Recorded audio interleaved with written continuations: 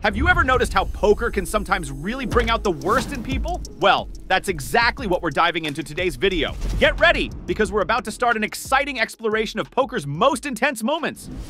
Let's start things off with Garrett Adelstein, who, as everybody knows, is a well-known figure on the Hustler Casino live show and has reportedly raked in over $1.8 million in winnings. He's even considered by many to be one of the best live cash players globally. Now, in this high-stakes game, with blinds at 100, 200, 400, with a $400 big blind ante and an even heftier $800 big blind straddle, we see in one intense hand, Adelstein, holding an 8 and 7 of clubs, raises to $3,000 from the third blind. Robbie Lou, sitting in the straddle with a jack of clubs 4 of hearts, decides to call. The tension escalates as the flop reveals 10 heart and 10-9 of clubs. Adelstein makes a bet of $2,500, and Lou, unfazed, calls. Then the drama peaks when the turn brings out the 3 of hearts. Adelstein boldly bets $1,000. Lou, after a moment of contemplation, raises to $2,000. Adelstein, determined, goes all in, putting Lou in a tight spot for almost $109K. Here's where things take a bizarre turn. Lou, after briefly rechecking her cards, decides to call, claiming she has a bluff catcher. They agree to run it twice, but fate wasn't in Adelstein's favor, and he loses both times. The reaction? Astonishment. Adelstein's face says it all. He's in disbelief. How could a relative newcomer to the game make such a call? Doug Polk's immediate reaction was to tweet that Hustler should halt the stream for an investigation, and many echoed this sentiment. Given the infamous Mike Postle scandal, suspicions were high, so Joey Ingram didn't waste a moment and launched an emergency live broadcast to dissect the event. The footage from Hustler Casino Live shows a shocked Adelstein leaving the table, followed by Lou and another player, Rip, thought to be Lou's business partner. Background arguments were audible, with Rip claiming that Adelstein demanded his money back, nearly $135,000. What is he doing out there? He seems heated about something. I think that's what she did. Well, she definitely gave the money back. I saw it, but like... Yeah, she took it from the rack here. That was her rack. She gave him $150,000. What? What's going on?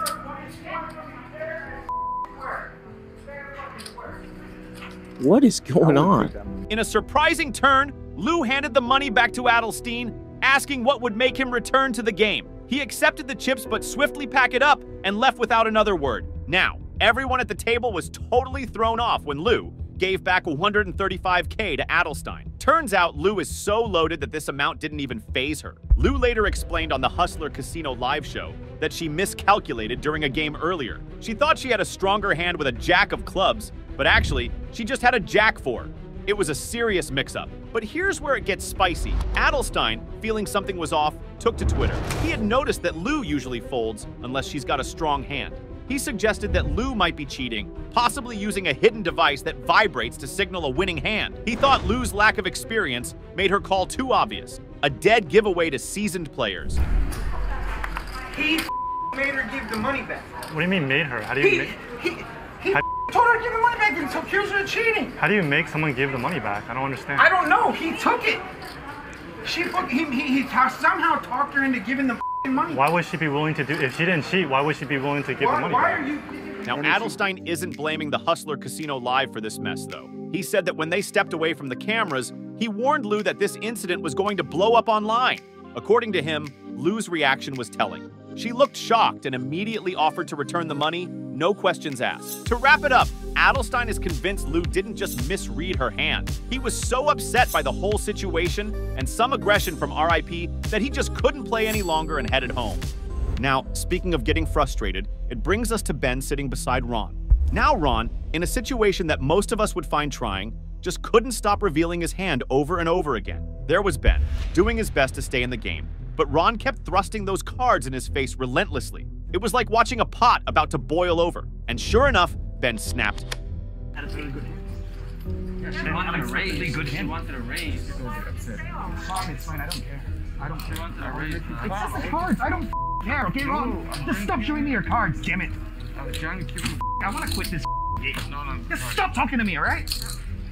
I don't want to see your cards. You play your hand. I don't care. If you're betting, if you have it or you're bluffing, I don't care. All right? Just play normally. You don't have to, like, show me that you have the pair. Jesus Christ. Now, Ben might have gone a bit too far with his reaction, but really, that's up to you to judge. Okay, now imagine you're in a game where most players frequently switch between English and another language. Initially, you're all in for giving everyone the benefit of the doubt. But as the night stretches on, you can't help feeling unable to follow the conversation.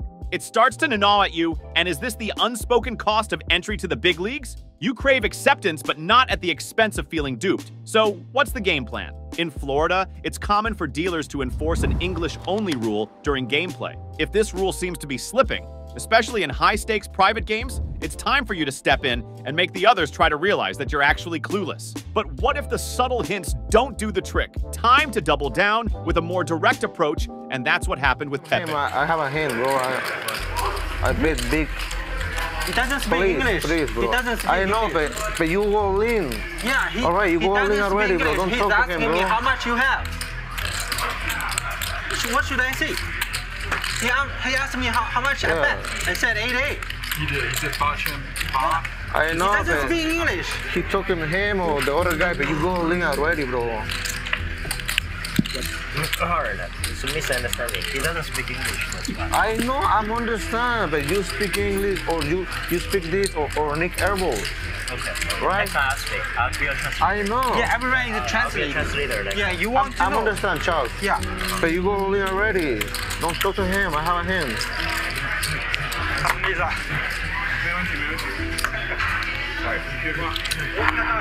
See? He speak. You go in already. On this guy, so I bet big. He had a better hand than you. He fought to you. You won that side. I'm out. they're both very awesome. Well, the tensions are high. After this, Pepe spoke to one of the floor managers, and for the next few rounds, everyone stuck to English. But if you still don't feel at ease, remember, it's okay to walk away. Whether it's a coveted spot on a live stream or an exclusive private game, your well-being and financial security trump everything.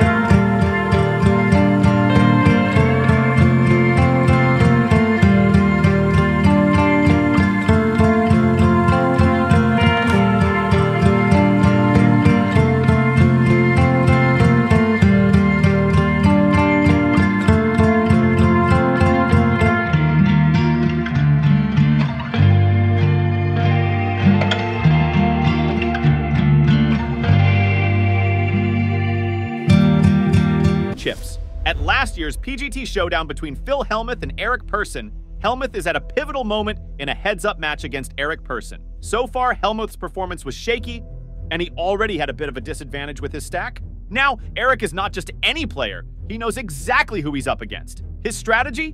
Get under Hellmuth's skin. All right, my patience is out. I'm gonna have to take you out quickly now. I doubt it. It's no secret in the poker community that Hellmuth can lose his cool, and Eric is playing that card to his advantage. In a heads-up match, unlike a table with 10 players, you can't just chat with others. It's an intense one-on-one battle, and Eric is nailing it with his classic aggressive style. He's not afraid to throw a few jabs, and it's clear Hellmuth is feeling the heat. Ego. He's going in on it. Queen on the river. As the tournament progresses, it's obvious these two are like oil and water. No love is lost between them, and it makes for an electrifying face-off. Hellmuth, usually a strong personality, is finding a formidable opponent in Eric. I don't even want to be here playing this event with a guy like this. It's ridiculous. Bring me. And guess what? Pearson clinched the game while our friend Hellmuth stormed off and was clearly fuming. You got to me, buddy. Congratulations. I just got in with the best, didn't I?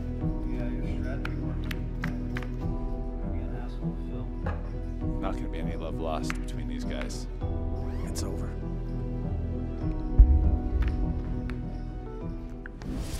In the 2015 PCA, Srinivasan made this comment. Hawkins, seizing the moment, goes all in when Srinivasa attempts this audacious bluff. In 2005, at the heart of the World Series of Poker, the tension was high, and the stakes were even higher. Everyone knows that when you're not in a hand, you should keep quiet about your cards. But this rule wasn't quite clear to Shahram Sheikhan. During a crucial moment, while Mike Matusow was deep in a pot, Shahram broke this unwritten rule. In his first World Series, now the flop is 9-8 ace. Oh, Sheik's not happy. When the flop shows a 9, 8, and ace, Shahram, clearly upset, pounds the table. His reaction was like flashing a neon sign, revealing that he would have had a good shot at that flop. This kind of reaction is a big taboo in poker. It's like giving free intel to the other players. Poker etiquette demands silence if you're not in the hand. The other players you should not give. You know, we're in a hand. You need to shut the up. Uh-oh. What did you say, Mike? Then things heated up. Mike. What did you say, Mike? Did you say something? I guess.